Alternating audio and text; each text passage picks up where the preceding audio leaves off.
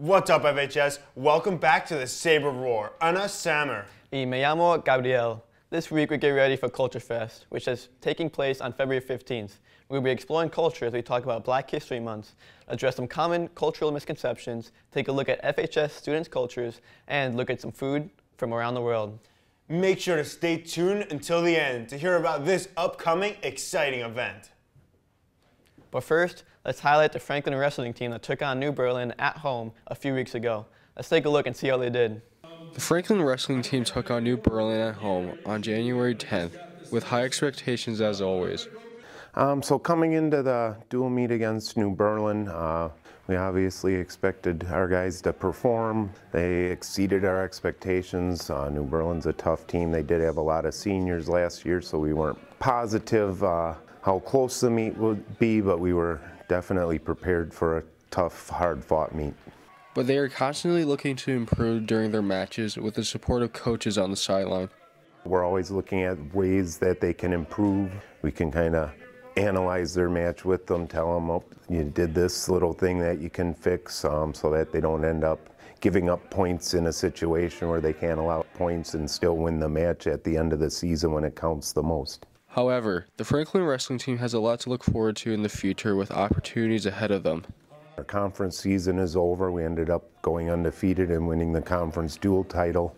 After that, it's just all tournaments. Starting next weekend, the varsity has conference and regionals and sectionals, and then hopefully we have a good group of guys make it to state this year. Congratulations to the wrestling team, and best of luck as always. This month is February, also Black History Month. Now let's take a look at how African Americans have had an impact on our society throughout the entertainment industry. One of the large aspects of entertainment that African Americans have excelled and played a huge role in is the music industry. For example, African Americans created these genres of music: blues, jazz, rap, hip-hop, rock, R&B, and reggae. So when I think you think about like the impact of African Americans in pop culture, there really wouldn't be American pop culture without, especially if you think about like music, I think that's the most quintessential example. Like there would be not a lot of the music we know and appreciate today without the influence of Black artists. Here are some of the top African American singers of all time: Aretha Franklin, Michael Jackson, James Brown, Prince, and Beyonce. One of the African Americans that has inspired me the most and has a big impact on me that's in the entertainment industry would have to be Lauryn Hill. She's an amazing Black woman that has had so many nominations for so many awards in the music industry, and being the first of her kind to also get those nominations and awards has inspired me a lot throughout my life, and inspired me to become the first of my kind to do things as well. African Americans have not only impacted the music side of entertainment, but also the performance side. Here are the top 5 African American actors and actresses of our time that you may have seen on a TV or movie theater screen before: Morgan Freeman, Denzel Washington, Samuel L. Jackson, Will Smith, James Earl Jones, Halle Berry, Octavia Spencer, Angela Bassett, Viola Davis, and Zendaya Coleman. Now let's look at 2 specific actors' stories and their achievements. Morgan Freeman is an American actor, director, and narrator. He won an Academy Award in 2005 for Best Supporting Actor in the movie $1 Million Baby, and has had a great influence on the entertainment industry. Viola Davis is an American actress and producer. She graduated from Juilliard in 1993 and began her career on stage before film. She won a SAG Award in 2017 for her performance in Fences and will continue to inspire in the industry. Last but not least, let's look into dance. A specific African American dancer that has had a huge impact is Misty Copeland. She has paved the way for ballet dancers and choreographers to pay attention to opportunities and minority representation in ballet companies.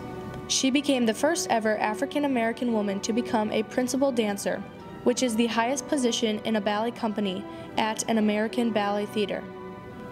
In 2021, she funded the Misty Copeland Foundation, which seeks to increase diversity, equity, and inclusion in dance primarily ballet. This is how African Americans have had an impact on our society through the entertainment industry.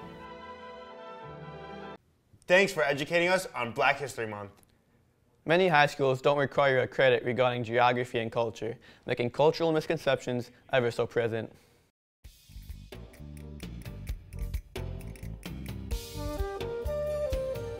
Okay, so what people don't understand is the fact that the Middle East is in Asia. People just think it's like its own little location, but it's actually just the middle of it. It's actually in Asia.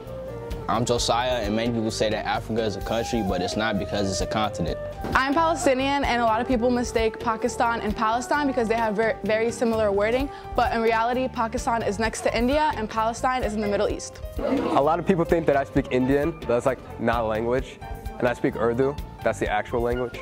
So people ask me why I wear the hijab, and people have like a misconception that it's like forced upon me, when really I chose to wear it, and it just shows like modesty and who I am, and it like represents Islam. A lot of people think that all Chinese people speak Mandarin, but like for instance, I speak Cantonese, which is a dialect of Chinese, and Mandarin is also a dialect. It's just the most widely spoken. So I think a common misconception with Poland is that a lot of people tend to forget that it was controlled by Russia for like the longest time. It was only very recently that they actually gained their independence. So like a lot of the culture differs heavily from like a lot of the other European countries like Germany, Britain and stuff like that.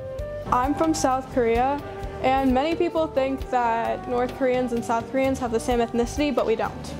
I'm from Egypt, and a misconception is that Egypt isn't in Africa. Being Hispanic doesn't mean being Mexican. Being Hispanic means you're from a Spanish-speaking country. I'm from the Philippines, and it's part of Asia, and a lot of people think that Asians only eat rice, but it's more of like a staple food. Both from Palestine. And misconception is that everyone thinks that Palestine and Jordan are the same flag. As a mixed race person, a common misconception is that most of the time if you're mixed race, you're usually white and black. But me personally, my mom is Mexican and my dad is African American, so it just kind of shows that there are more diversities when it comes to multiracial. I'm from India, and a lot of people think that India isn't in Asia, but it is. A common misconception about Europeans is that we don't celebrate our culture enough, but I'm Polish, and one of the many cultural things that I do is I have a big dinner before Christmas called Vigilia, as well as other cultural traditions. It's important to normalize fixing the mistakes we make about geography and all cultures. Even without the credit required, make sure to expand your global knowledge every day, Sabers. Let's dive into the unique backgrounds of FHS students and check out the awesome traditions from around the world.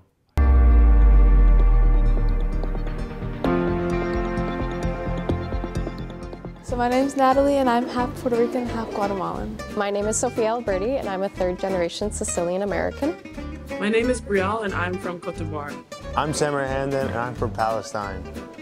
I'm Maria, and I'm from Ukraine. My name's Sophia, and I'm South Korean and Mongolian and French. Something that we do in my Puerto Rican culture is that we celebrate Tres Reyes, which was celebrated on the 6th. I think a big part of my culture is like big family gatherings, and a big part of that's food. So at like every gathering we have staple dishes. There's a lot of dessert, cannoli and gelato. In Palestine, we fast for Ramadan. Fun fact about my country is that we're really big on food, and we use fried plantains called a loco as a side dish, as well as pounded yam, which is well known as fufu. Fun fact about Ukraine, we do have Angels Day. So for example, my Angels Days eat 25 times per year. What a fun variety of celebrations and traditions. It's always wonderful to discover the diverse lifestyles our students at Franklin bring to the community. There are a lot of cultures from around the world with different types of food, and these foods have different cultural significance for each. Let's take a look at what these foods mean to students here at FHS.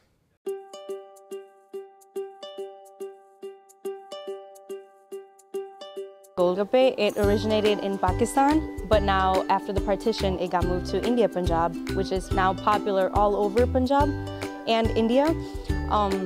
The importance of the food to us is that it's a quick snack that you can grab.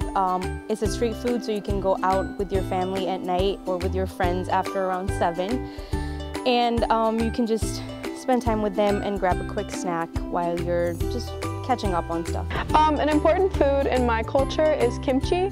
Kimchi is just like kind of a food that people would ferment just to save for over the winter, because in Korea there weren't a lot of like food in the winter. But it's a meal that I eat with all of my family, and it's kind of like a staple meal that comes in every kind of like dinner, breakfast, lunch, and all that stuff. An important food from one of my cultures would have to be hoska. Hoska is a sweet bread, generally eaten around Christmas time. For my family, at least, like buying it and stuff brings out happy memories of going to Illinois together to go to a restaurant and also a bakery to buy cookies and hoska.